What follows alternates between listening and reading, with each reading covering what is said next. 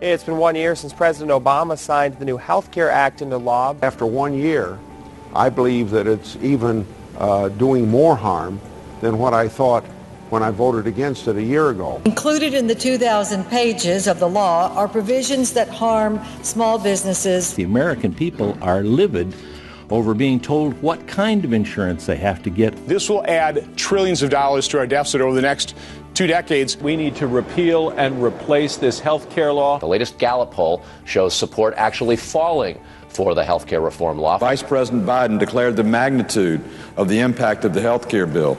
That magnitude is turning out to be higher cost, less benefit, and more regulation. Then Speaker of the House, Nancy Pelosi, promised it would create jobs. They not only haven't created jobs, they've lost 800,000. It's hurting jobs, not helping jobs. The big thing still is jobs, jobs, jobs. Create new jobs that we desperately need. Job creation should be the number 1 priority. The last thing we should do is be taxing businesses like this. America's on an unsustainable course. The U.S. pays $616 million every day. That is in interest alone. Our deficit has exploded and the federal debt's north of $14 trillion. Our national debt is now up to over $14 trillion and growing at a pace of $4 billion a day. Our problem in our country, borrowing $4 billion a day. They are going to borrow 40 cents out of every dollar that they spend this year. At a time when we borrow 40 cents for every dollar we spend, we have to stop spending money that we do not have. We have a debt crisis looming. Debts have to be paid. We have to reduce spending in a major way. We've got to reduce and eliminate wasteful Washington spending. Aren't Republicans functionally winning because every temporary bill